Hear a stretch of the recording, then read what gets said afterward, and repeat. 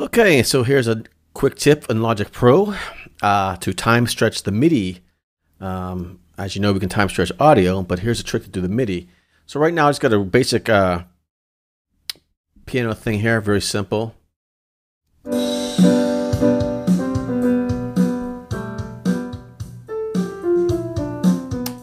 Obviously nothing too crazy, but we want to take this part here, we want to hold the Option, and then we get this little thing here, and then we just stretch that out, or make it smaller, I should say. And we sped it up, basically double time. Now we can also move that one out of the way.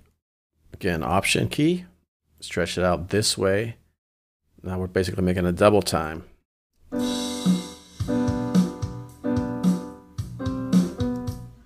So really quick tip there. Obviously that's not an awesome part to stretch, but just a quick tip there to show you how to do some time stretching with your Midi. All right, cool.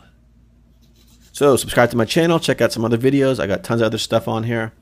That is all for now, and I will talk to you soon.